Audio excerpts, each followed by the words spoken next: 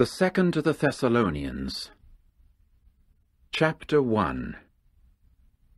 Paul and Silvanus and Timothy, to the congregation of the Thessalonians, in union with God our Father and the Lord Jesus Christ.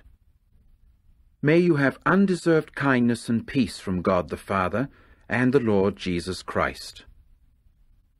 We are obligated to give God thanks always for you, brothers, as it is fitting, because your faith is growing exceedingly, and the love of each and all of you is increasing one toward the other.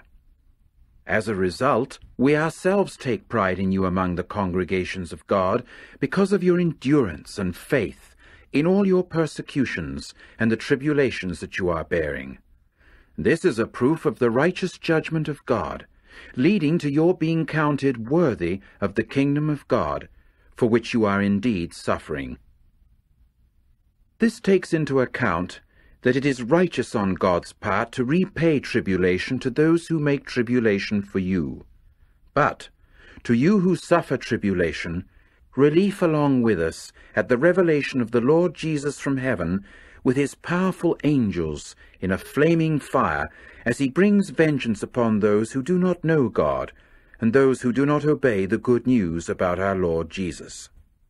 These very ones will undergo the judicial punishment of everlasting destruction from before the Lord and from the glory of his strength, at the time he comes to be glorified in connection with his holy ones, and to be regarded in that day with wonder in connection with all those who exercised faith, because the witness we gave met with faith among you. To that very end indeed we always pray for you, that our God may count you worthy of his calling, and perform completely all he pleases of goodness and the work of faith with power, in order that the name of our Lord Jesus may be glorified in you, and you in union with him, in accord with the undeserved kindness of our God and of the Lord Jesus Christ. Chapter 2. However, brothers, respecting the presence of our Lord Jesus Christ, and our being gathered together to him, we request of you not to be quickly shaken from your reason, nor to be excited either through an inspired expression, or through a verbal message, or through a letter as though from us, to the effect that the day of Jehovah is here. Let no one seduce you in any manner, because it will not come unless the apostasy comes first, and the man of lawlessness gets revealed, the son of destruction. He is set in opposition, and lifts himself up over everyone who is called God, or an object of reverence, so that he sits down in the temple of the God, publicly showing himself to be a god. Do you not remember that while I was yet with you, I used to tell you these things? And so now you know the thing that acts as a restraint, with a view to his being revealed in his own due time. True, the mystery of this lawlessness is already at work, but only till he who is right now acting as a restraint gets to be out of the way. Then indeed the lawless one will be revealed, whom the Lord Jesus will do away with by the spirit of his mouth, and bring to nothing by the manifestation of his presence. But the lawless one's presence is according to the operation of Satan, with every powerful work, and lying signs and portents, and with every unrighteous deception for those who are perishing, as a retribution, because they did not accept the love of the truth, that they might be saved. So that is why God lets an operation of error go to them, that they may get to believing the lie, in order that they all may be judged, because they did not believe the truth, but took pleasure in unrighteousness. However, we are obligated to thank God always for you, brothers loved by Jehovah, because God selected you from the beginning for salvation by sanctifying you with Spirit and by your faith in the truth.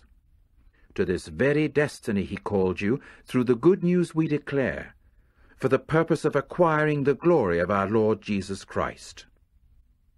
So then, brothers, stand firm, and maintain your hold on the traditions that you were taught, whether it was through a verbal message or through a letter of ours. Moreover, may our Lord Jesus Christ himself, and God our Father, who loved us, and gave everlasting comfort and good hope by means of undeserved kindness, comfort your hearts, and make you firm in every good deed and word.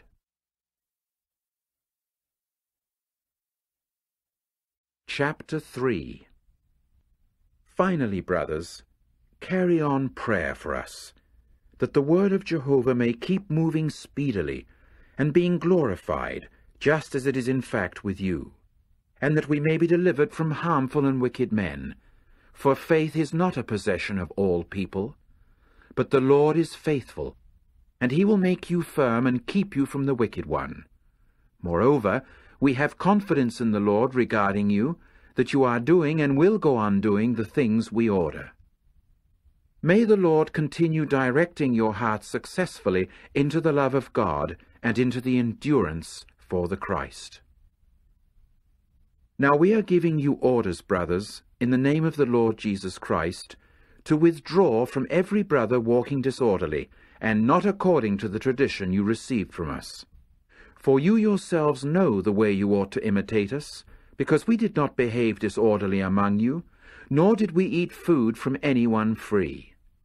To the contrary, by labor and toil night and day we were working, so as not to impose an expensive burden upon any one of you.